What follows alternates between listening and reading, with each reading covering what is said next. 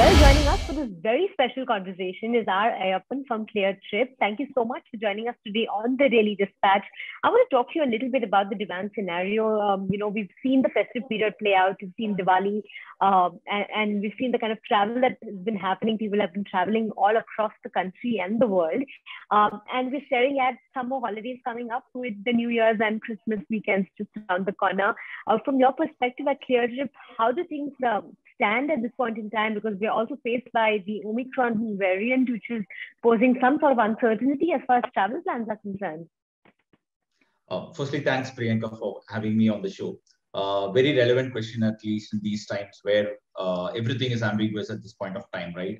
Maybe before specifically getting into the question about the demand that's existing around the New Year and Christmas, taking a little step back around the entire pandemic piece, I think we all know what the travel industry has gone through, right? From airlines, the hotels, to the OTA players, right? And the governments have been changing the norms and the rules and the norms that needs to be kept at par with the way the pandemic has been evolving as well. And amongst all of this, the consumer needs have been evolving as well. Very clearly that people, the way they were planning for travel and how they used to travel have completely changed now, right? And with the first wave and the second wave, now with the Omicron variant coming around, people have been like very cautious about why they want to venture out. So specifically, if you look at it in the last 30 to 45 days, I think things have been fairly actually smooth. In fact, if you look at it, just 30 days back, the flying numbers, the DGCA numbers was almost 85% on domestic travel. Of course, international travel hadn't taken off completely yet, but domestic travel was like back to 85% of the pre-COVID levels, which is like amazing numbers, right? I mean, nobody expected that it will bounce back so soon. So along with that, if you look at it, people started traveling the New Year and Christmas vacations as well, 30 days back. But now suddenly with this Omicron thing, people are again taking a step back. They are figuring out what needs to be done. So few things that we have done as a player as well. One is very clearly on the keeping the modification options live for the customer, right? Whether it's FlexiFly or Easy Cancel. So these two are very, very powerful constructs that we have launched Cleartrip as an organization. So what we do through these two constructs is that we give option to customers to cancel till the nth day, right? And we also give the option to modify the flight to any other airline. So these two are like very relevant for these needs. So since the Omicron started, especially with the South African news and the UK news continuing to prevail in the country, the booking that used to happen 30 days in advance, 45 days in advance, have taken a huge hit. But the travel which needs to happen in the next 7 to 10 days, actually it hasn't plateaued at all. So very clearly shows that people want to travel. They're not very scared, but they're scared if the flights will get cancelled, the hotel booking will get cancelled. So it's more around the need set remaining the same to travel. But how do I travel? Whether I'm safe in the journey is what largely the concerns around, right? And the second piece is that the norms have been changing as well. In few airports, they are checking for the RT-PCRs. In few airports, they're not checking about it. So what do they need to people? What do people need to exactly carry? Are the vaccination reports good enough? Or the RT-PCR reports are also needed, right? So all of this, again, we have integrated as part of Travel Safe on Cleartrip also. So if people go into the Travel Safe, they'll end-to-end understand that if you go into a city, whether by rail, road, or by flight, this is what you need to carry. And so that it's very seamless for consumers to be prepared before they go in. But from a demand perspective, if I need to talk about it, yes, domestic air has taken a little bit of it. International air has been anyway flat. I mean, a lot of countries have not been operating. Hotels have been going very strong. In fact, consumers who had booked international trips, they're canceling that and they're converting it to Indian stay. So overall, I would say for Incredible India, it's actually doing a lot of good. So when you look at the different sectors at this point in time, you have various options available on your platform. You have hotels, you have flights, you have road travel as well. Wanted to understand from your perspective, which of these three sectors do you foresee exceeding growth expectations over the next 3 to 6 months? According to you, what kind of thought process do you have on this? Yeah. Firstly, we believe hotels is going to see like a never before comeback. People want to actually take vacation. There is this concept of revenge travel. People are waiting to go back and start traveling. So hotels is going to be the single largest industry which is going to see a very positive uplift. The second is going to be air as well. Because what we have seen also very clearly, just 30 days before, like I was talking about, people are not very scared of traveling. So once this Omnicron thing maybe wanes off in the next few weeks, I'm sure the travel will again bounce back on the domestic flights as well. So that's going to be the second option. Third, like you rightly pointed out on the cab as such, right? So also what we are seeing and reading reports on and the searches that are happening online and on Cleartrip is that people want to actually venture out by driving their own cars instead of actually booking a cab and other places. So that is why hotel is seeing a very good uplift, because people are choosing 6 to 12-hour drive from their respective places and they are going there. So, and hence this is not going to directly convert to a cab booking per se for the travel platforms like ours, but this is going to have an indirect impact on the hotel as such. So to me, these two are very, very clearly going to stand out, hotel and domestic air.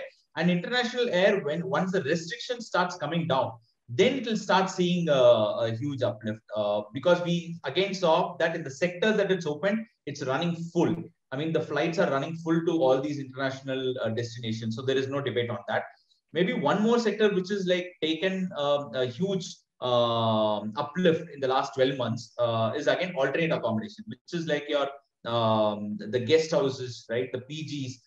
It's a lot more like in-house sort of concept where people want to stay for a longer duration, unlike staying in a hotel for a 3 days or a 5 day or a 7 day. So alternate accommodation is also taking a huge consumer uplift when it comes to the demand. So largely these are the 3 or 4 buckets we see. It's going to see a huge upturn. Right. Ayyappan, I want to talk to you a little bit about what can we expect on Cleartrip going forward. Are there new categories that you're looking at launching into in 22?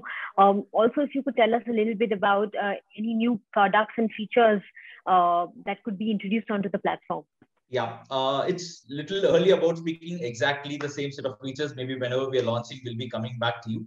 But to your other question on what are the sectors or what are the segments that we want to launch apart from the existing air and the hotel, right?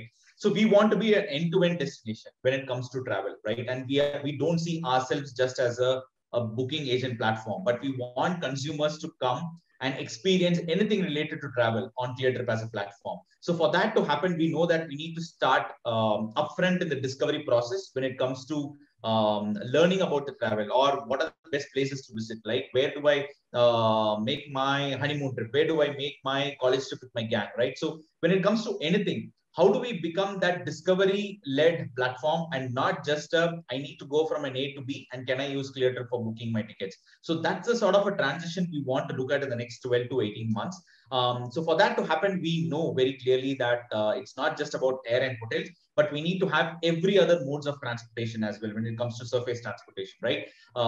It could be bus, it could be cabs, it could be train. Or for that matter, in future, right, when we could launch the experiences as well. It's not just the hotel booking, but it's the end-to-end holiday package booking that we can offer to the consumers.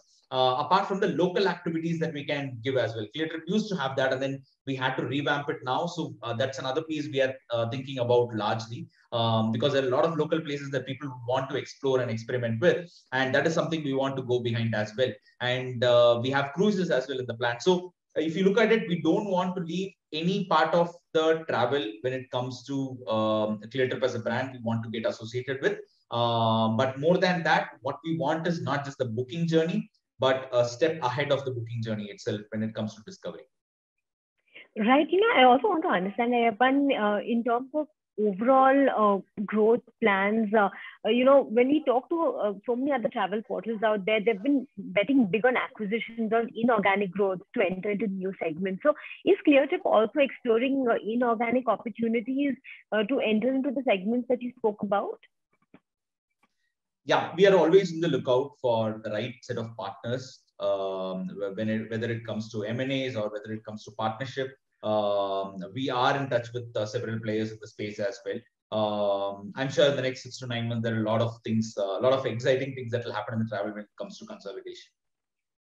Right. And the final question before I let you go, in terms of investment, is there a ballpark in terms of what is the kind of investment that will be required into the business over the next 6 to 8 months? Any plans out there? So the way we have prioritized for as a group, right, when it comes to Flipkart, the way we are seeing is travel is one of the top three focus businesses for us.